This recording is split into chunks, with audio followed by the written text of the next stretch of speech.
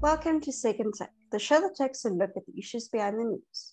Mineral Resources and Energy Minister Gwede Mantashe provided an update this week on the approach his department could take to the reform opening the way for embedded generation plants of up to 100 megawatts in size to proceed without a license. Terence joins me to discuss what the minister said and what it could mean. Hi, Terence. Hi, Chanel. What is the background to this 100 megawatt reform? Well, the overarching background is an electricity crisis that has lingered in South Africa for over a decade, and the fact that Eskom is not in a financial position to build the capacity that we need to close what we think is an immediate gap of at least 5,000 megawatts. So there's been a clamor over the last few years to allow private companies, mines, farms, factories to a little bit more flexibility in building their own generation, and to do that at a scale that makes sense in terms of the economies of scale you get with larger plants, and to remain grid connected, which is very important for the system. It keeps electricity low cost if we're able to share our electrons through the grid. So that's the sort of background to this reform, which is to the Electricity Regulation Act, Schedule 2, which is really to make it easier for companies to invest in their own capacity and to share their surplus, using the grid to wield that power, to trade that power, to enter into relationships with non-related parties, which is key. At the moment, the threshold is 1 megawatt, so it's very low, so you can't extract the economies of scale benefits of larger plants. And also there's major restrictions on being able to use the grid without a license to trade that electricity with non-related parties. So you're at the moment only allowed to trade with related parties, so a company subsidiary, for instance. So there was a growing call for change, and we saw that a draft amendment was put out for public comment, raising that threshold to 10 megawatts. There was a lot of backlash towards that, saying that's far too low and wouldn't bring the benefits that I spoke about earlier. And at least the threshold should be raised to 50 megawatts. And there must be this ability to wheel through Eskom and municipal networks and to trade with non-related parties. And then on the 10th of June, the president intervened together with the minister, Gwede Mantashe, and made the announcement that the threshold would be raised to 100 megawatts, which is really very, very high and is much welcome. And that there would also be an opportunity to wheel power and to trade that power. So that's the sort of background to this reform. And there were 60 days, a 60-day process that would be undertaken to revise the Schedule 2 regulation and then put that into a gazette so that the reform could take hold in the economy.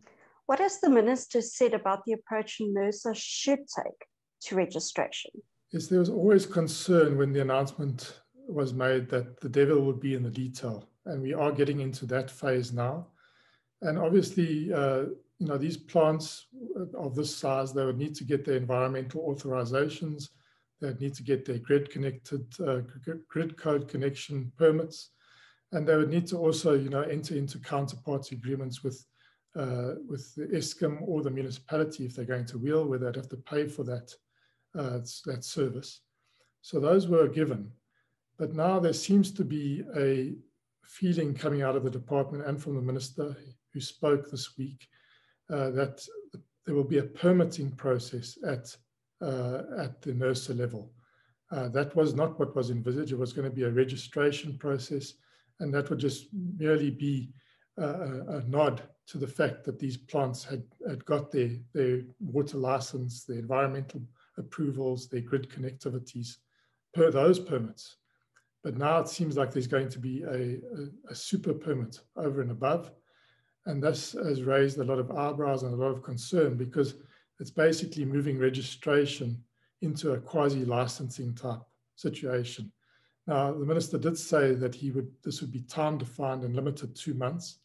That does offer some relief, but I don't think this is what was envisaged when the reform was first thought about and was called for. So this is raising a lot of concern. If there's going to be a quasi-licensing process, I think there is going to be a lot of unhappiness because NERSA hasn't got a great track record, even with registration. These processes have taken far too long. And I think seeing is going to be relieving that they can meet that sort of 2 months time frame or time limit. So there is a lot of concern.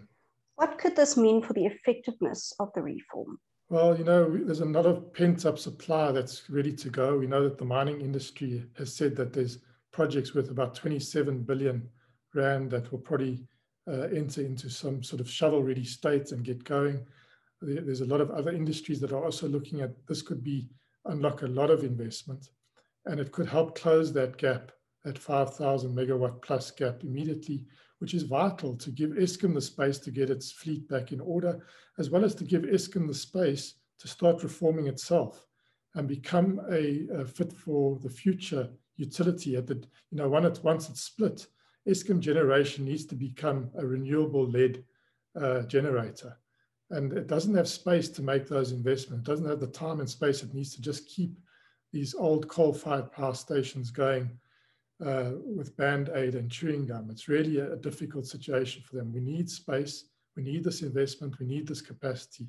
And if this is morphed into a quasi-licensing process, I think it does create a whole level of new uncertainty, policy uncertainty, which this whole reform was about, you know, getting out of the way. So I think that the devil will be in the detail. And one of the good things that Mantashe said this week is that this proposed revised amendment will be given to the presidency, which has really been a key driver here, Operation Vulindlela, in getting this reform moving, because the minister's been highly resistant. So hopefully at that level, there will be an alignment, and alignment really to the needs of the electricity supply industry of Eskom, as well as the economy, rather than to some ideological position. Thank you. That's the second Tech Show for this week. Thank you for watching, and join us again next time for more news analysis. Also, don't forget to listen to the audio version of our Engineering News Daily email newsletter.